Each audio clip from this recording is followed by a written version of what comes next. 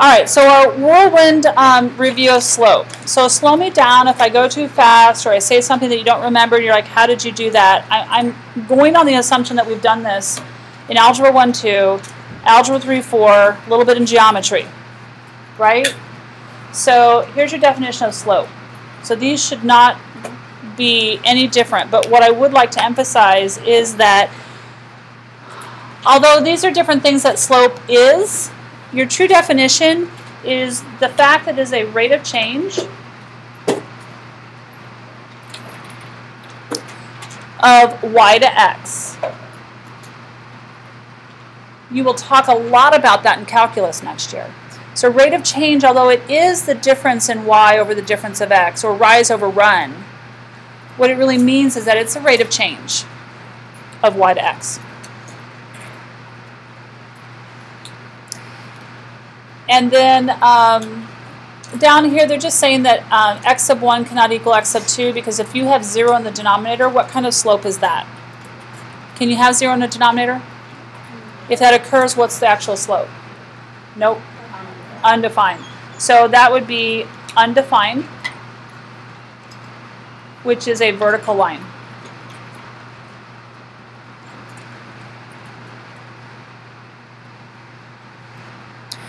So remember, our quadrants have signs to them. Quadrant 1 here, these are slopes to know. So quadrant 1,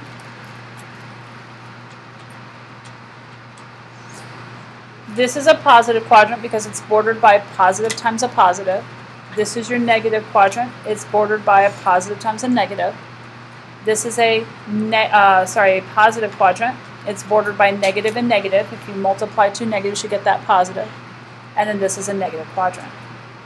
It's bordered by negative and a positive. So if you multiply those borders together, it tells you what the sign is. So if I happen to do any positive slope, is going to be tilted so that the ends of that line are in both of the positive quadrants. It doesn't matter if it goes through a negative quadrant or not. It matters where the ends of that line are. So there's a positive slope.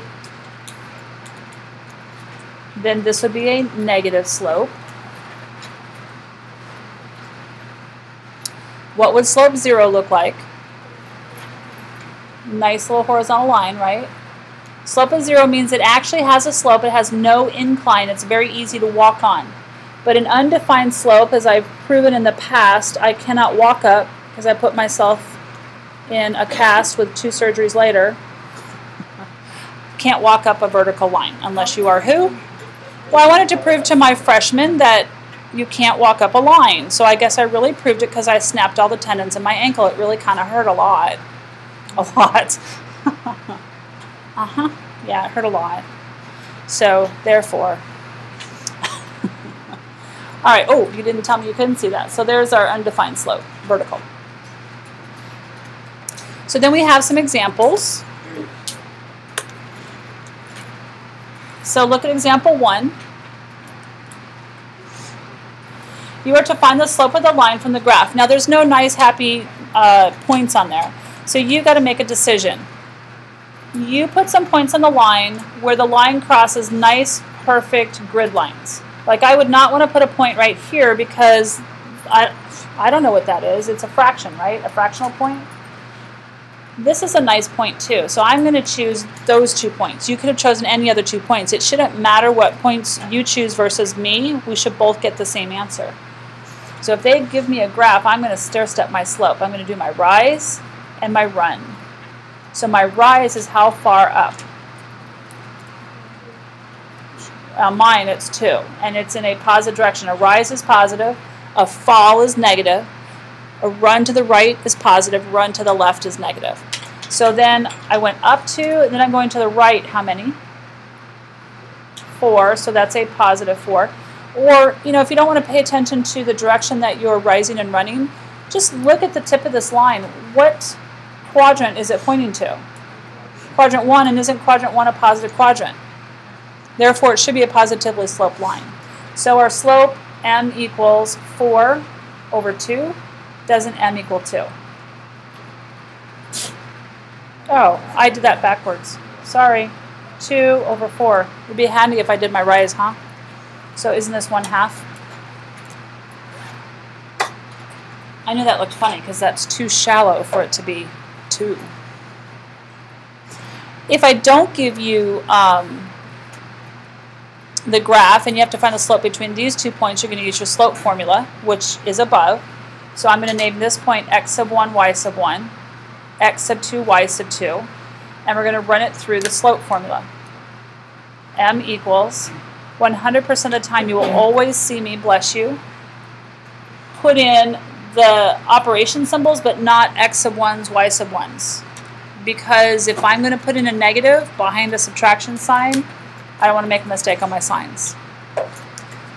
So y sub 2 is 10, y sub 1 is 6, x sub 2 is 2, and x sub 1 is 4. It doesn't matter which point you put first, but it does matter that the point needs to be vertical to itself. So the 2 and the 10 need to be vertical to themselves, the 4 and the 6 need to be vertical, your y's must be up top, and your x is on the bottom. Then perform your math. On the bottom, I am going to add the opposite.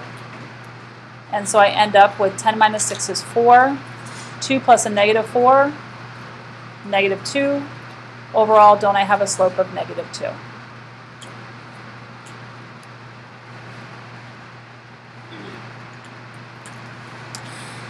Then you're going to have to graph the line given the slope and a point. Now that point is not the y-intercept, but it doesn't matter. I can, given a slope and any point, I can always graph a line by, what do you do first? What?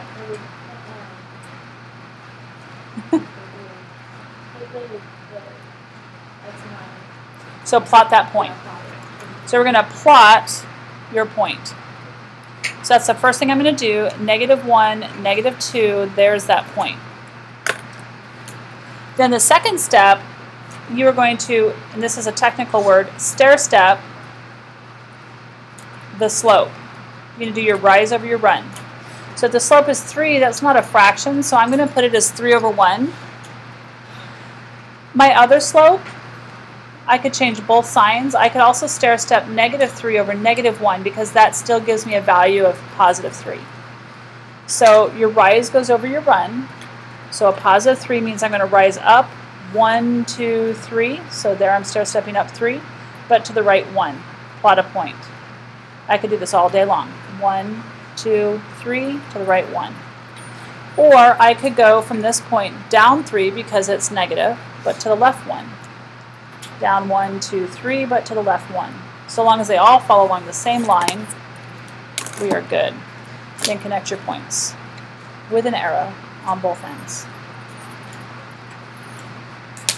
And from there I could ask you to write the equation of the line if we wanted to. It would be y equals what?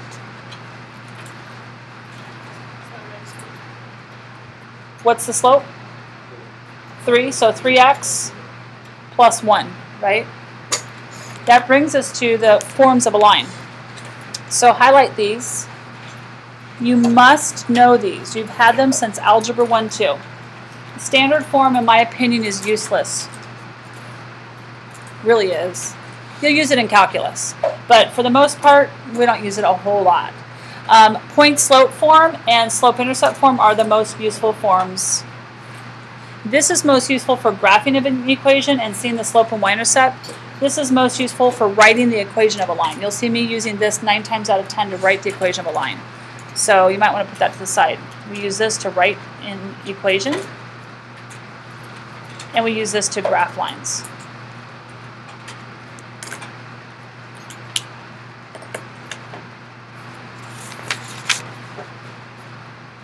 So you ready to write some equations? This is too much for our brain, last period on a Friday. I can't handle it.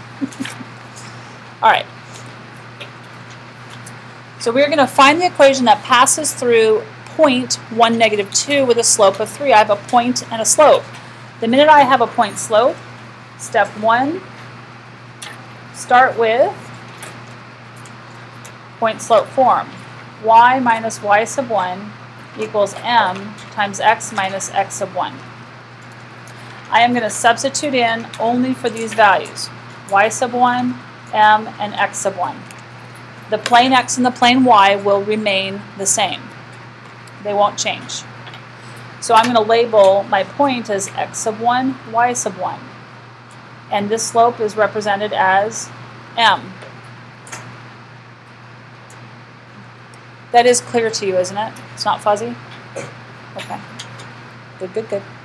So then plug and chug. So step 2, sub values in.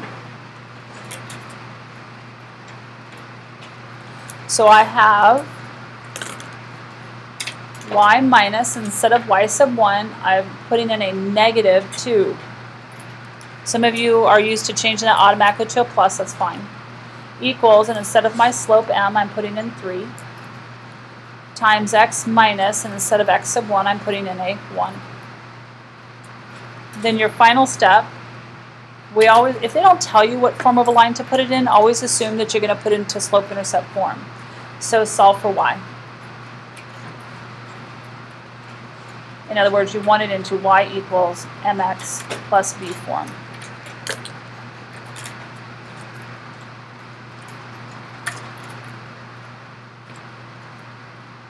So take care of your double negatives. That should be a y plus 2. Distribute your 3.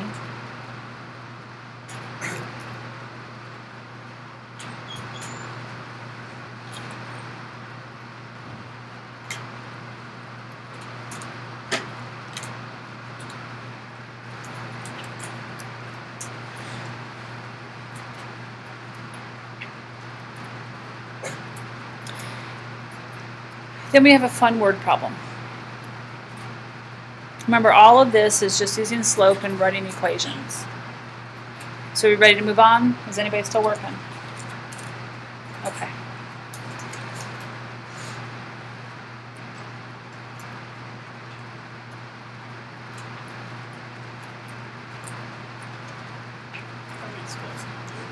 No, not yet. I'm just waiting for everybody to catch up. Okay, we good? All right, so let's look at the word problem. And we're going to have to write our own equation. So it says write a linear equation. That means that we're going to write it in y equals mx plus b form. We might not start with that form, but that's the form we'll end up with. Giving the net sales y in terms of the year x. So they're telling you what y is and they're telling you what x is. So y is net sales. Y is net sales. And x is the year. So up here, they're going to give you 2 ordered pairs. In 1997, Barnes & Noble sales, so there's a year, correct? Barnes & Noble sales were $2.8 billion. Isn't that one ordered pair? That's an X and a Y, isn't it? We've got our sales and our year. So our year, I'm going to write one ordered pair as 1997, comma. And my net sales, 2.8, knowing that that's in billions. The other one's in billions too. So we'll just write as 2.8. I certainly don't want to write it in billions. It's huge. Then for your other ordered pair, in 1998, there's your year, net sales were 3.0 billion. So I'm going to write a second ordered pair. 1998 is my X, and 3.0 is my Y. So this is my x sub 1, y sub 1. This is my x sub 2, y sub 2. This time I don't have a point and a slope. I cannot write an equation unless I have a point and a slope. I have 2 points and no slope. Can I find my slope given 2 points? Okay, so the very first step to part A, so I'm going to put part A out here. My very first step is to find the slope.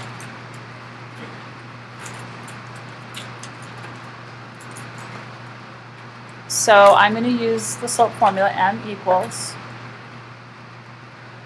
I wrote out my template. I'm going to substitute in. Y sub 2 is 3.0.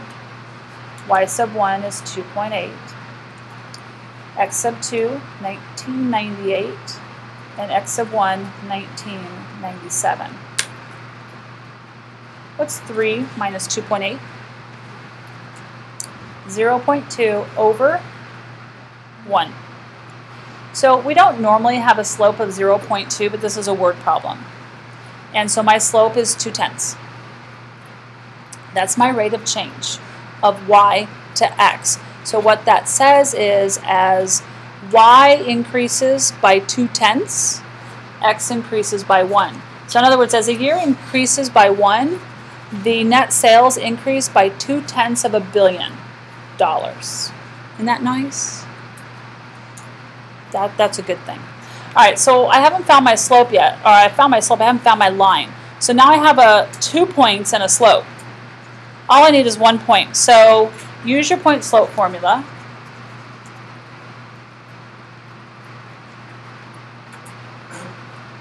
Now I know that some teachers teach you to write your equation using y equals mx plus b. I find students make a lot of errors doing that. The math for what I'm doing is easier, and you don't have to remember to rewrite the equation. So we're going to start with the point slope formula. You choose which point you want. Which point do you think looks nicer? Easier to use. I like the one without the really big decimal, right? Because 3.0 doesn't count as a decimal, I'll just make it 3. So I'm going to choose that point, and then we're going to use m for our slope here. So, and you could choose the other point if you want to. So if somebody wants to be cantankerous and choose the other point, we will both get the same equation. So go for it.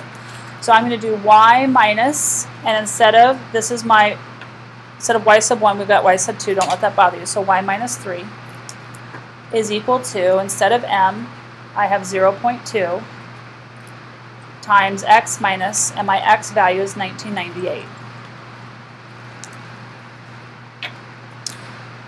So solve. So I need to distribute.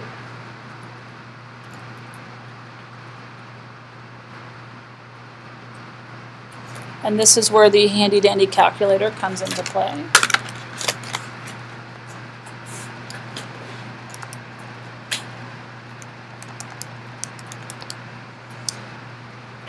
So if you multiply that out, you get 399.6.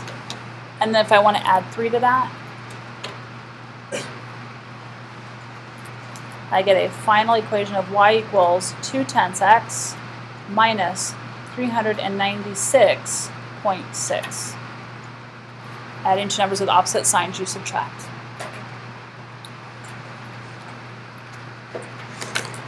So there's my equation to solve.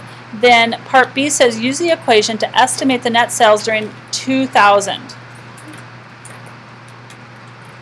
Have they given you the x or the y? Year 2000. Year is x, so they've given us an x, correct? So all we're going to do is take that equation that we just came up with, part B. We came up with y equals 0.2. Instead of x, we're going to put in that year 2000 minus 396.6. And go ahead and do the math.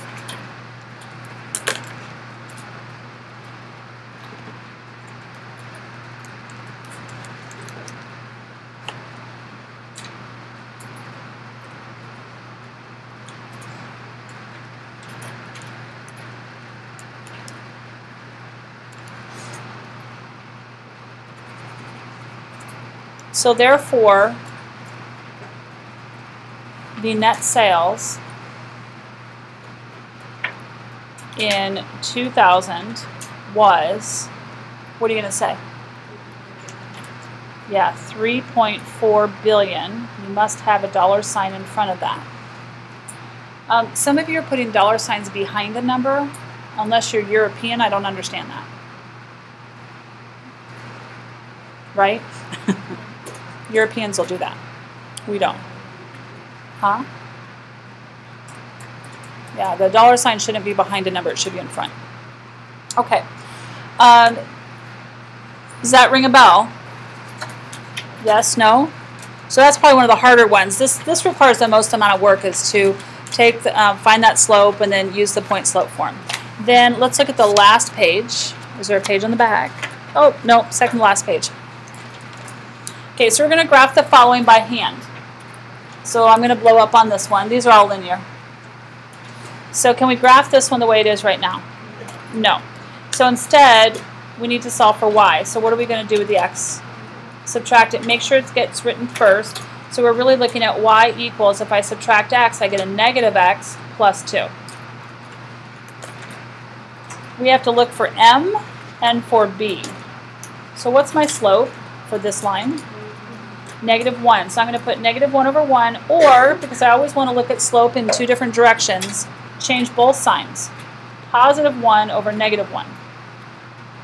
You're either going to go down 1 to the right one, or up 1 to the left one. They both will give you a negatively sloped line because we have a negative slope. Then b is your y-intercept, isn't that 2? So start on the y-intercept at 2. So plot a point on the y-axis at 2. Stair-step this slope of -1, 1 or 1, -1. And fill in the entire graph as far as you can go. And then go in the opposite direction as well. And then connect.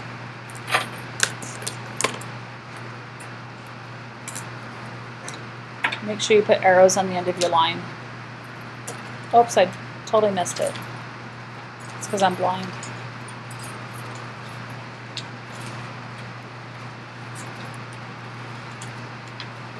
Yours, of course, should be through the dots, right?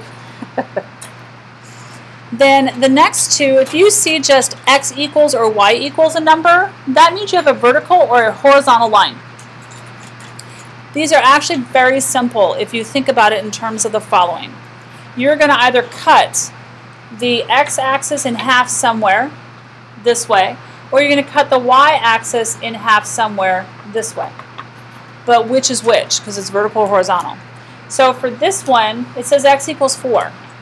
Place a point on the x-axis because it's x equals at 4. So 1, 2, 3, 4. Plot a point. How are you going to cut that axis that it's sitting on in half? Does this cut it in half this way? No. So we wouldn't want a horizontal line. Doesn't it cut it in half this way? So that's the line that it becomes. So x equals is a vertical line.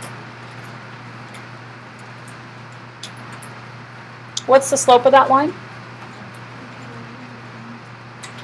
Undefined, right? And then for y equals -2, notice that we're missing the x term. This one doesn't even have a y, so it's not even in the form of y equals mx plus b. But this one's missing the x term. Why? Because the x term, the coefficient is really 0x, and we wouldn't write something with a 0x. So for this one, plot a point on the y-axis at -2. Bless you. And then, am I going to cut the y-axis this way? Nope. How about this way? Yep. And then arrows. What's the slope of that line? 0. All right, then I just want to point something out to you. So I put this in your notes. That, again, we had this before when we were looking at one of the other lines the other day, a curved line. But if you change your viewing window, these are two different lines. This is x equal, or y equals -x minus 1.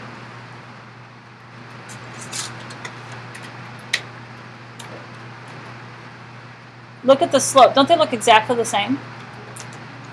But that has a slope of -10, and that has a slope of -1.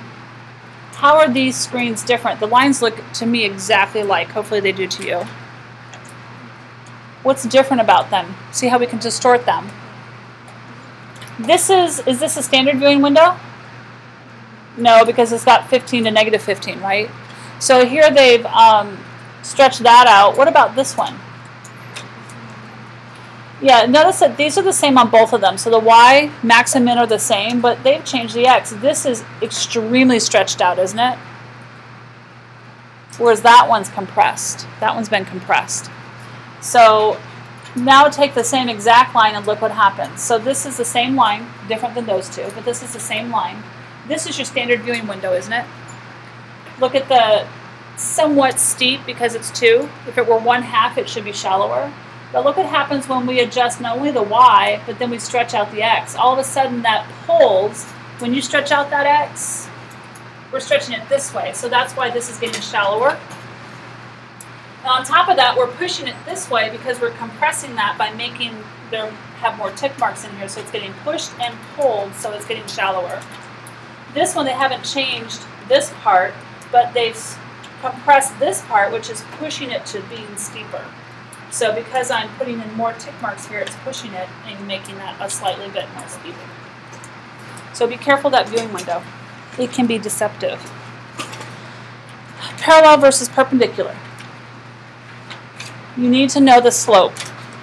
The slopes are important. So parallel lines have the same slope. Versus perpendicular lines have negative reciprocal slopes. So for instance, if my slope is 3, what's the parallel slope to 3? 3. Okay, if my slope is negative 1/2, what is the parallel slope? What's the parallel slope? Negative 1/2. Same slope, right? So it's not a trick question, but you got to know that, oh, it's the same slope. But if I have perpendicular lines, if my slope is 3, what is the perpendicular slope? Change the sign and take the reciprocal, right? If my slope is negative 1/2, what is the perpendicular slope? Positive 2. So that's all that you have to know about that. Then everything that we just did before that will come into play. They'll say that, you know, write the equation of a line that's parallel to the line that passes through the point 2, 4. Well, they've told you something about the slope, and they're telling you a point, so you can use point slope to write that. So look at the last page. We only have 2 more to go through.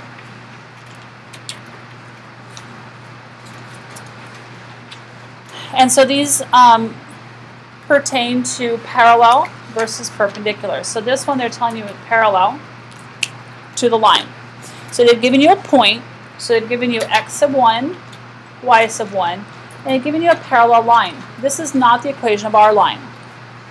But this line is going to give us our slope. We have to do a little detective work. So how do we find the slope? That line is in standard form, which is about as useful as a gnat.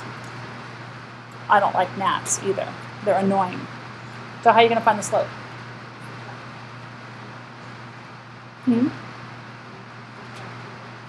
What form are you putting it in? Yeah, y equals mx plus b, slope-intercept form, right? Right? So the first thing you want to do, you might want to write yourself a note, is for number 1, find your slope.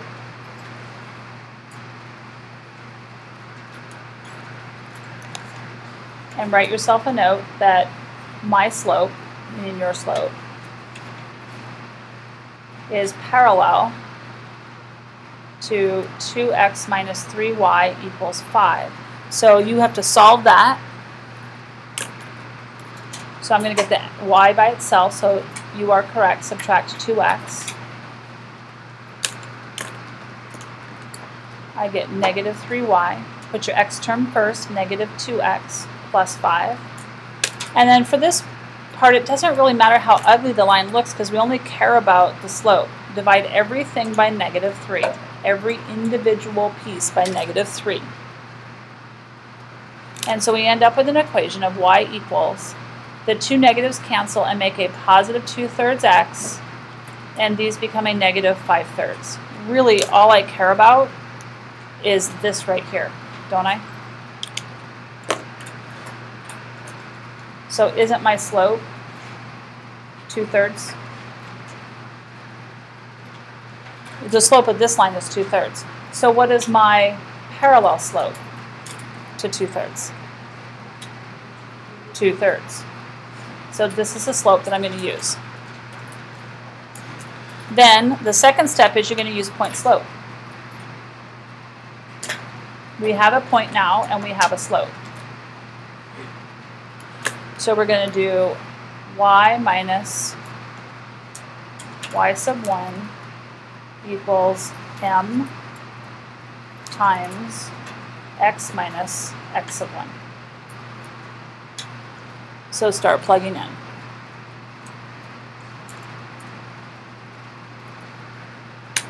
So we already identified our point. Our y sub 1 is negative 1. Our m we found out was 2/3. And our x is 2. So perform your math. Distribute. You cannot, yes, you can take care of your double negatives, but you cannot, that becomes a plus 1. You cannot subtract 1 from both sides until you have distributed.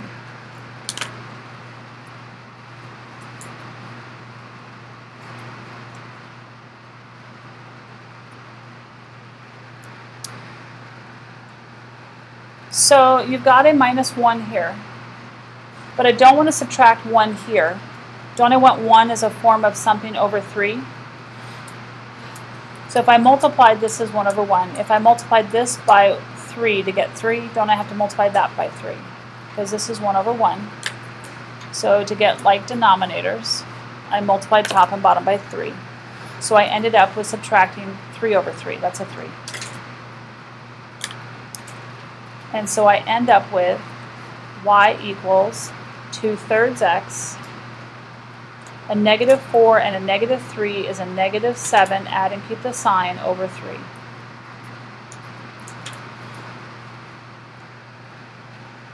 These lines are parallel because notice that they have the same slope, but different y-intercepts.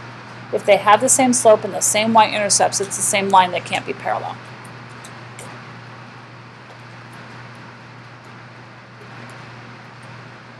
Okay, so that's another hard blast from the past for some of you. Then the last one is perpendicular. Same as what we just did, but your slope is slightly different. So we have a perpendicular line. Again, we have the same point. Note x sub 1, y sub 1. And the same equation. Didn't we already solve that equation for y? So let's not reinvent the wheel. So step 1, we already found the slope.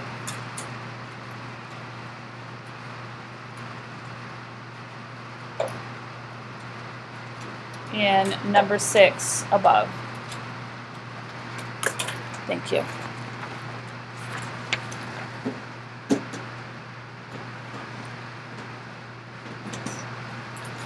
All right, so if the slope from the one that we just did previously is 2/3, what's the perpendicular slope? Change the sign, negative, and flip it, 3/2. It's negative reciprocal, right? So this is the slope that we're using. Run through exactly the same thing. So use point slope.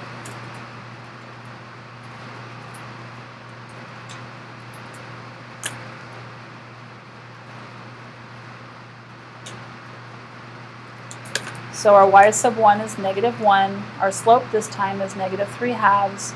And our x is still 2. Distribute.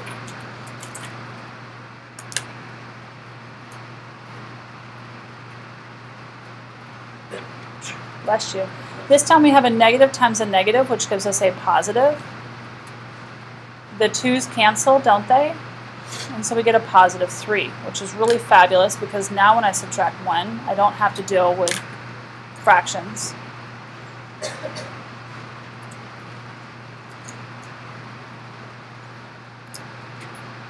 So here's what I would like to do just to prove to you that these are both parallel versus perpendicular.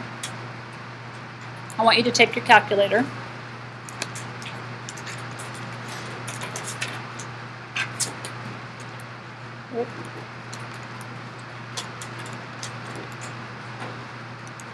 So take your calculator and go into y equals, and I want you to put in the original equation that we solved for. Where'd it go? Here. So put in this one, y equals 2/3 x. Use parentheses for your 2/3. So parentheses 2 divided by 3 x minus, and then in parentheses again, 5 divided by 3, end parentheses.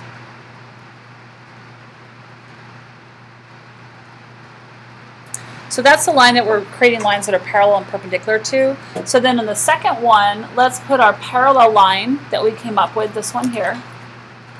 So put this one in line in Y2. Again, using parentheses.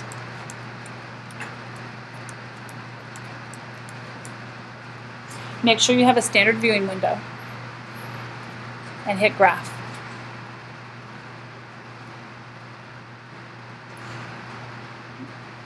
They're super close to each other, but aren't they parallel? Some of you have the nifty newer calculators that have them in color, don't they? Anybody? Do you? Not fun. Oh, because you got that Casio. Yeah. Okay, so then go back into y equals and take out the second equation. So make sure that that's flashing on there and just clear it. And put in this equation that we found. It should end up being perpendicular. So parentheses, use the negative, not the subtraction. Negative 3 divided by 2 plus 2. And then hit graph.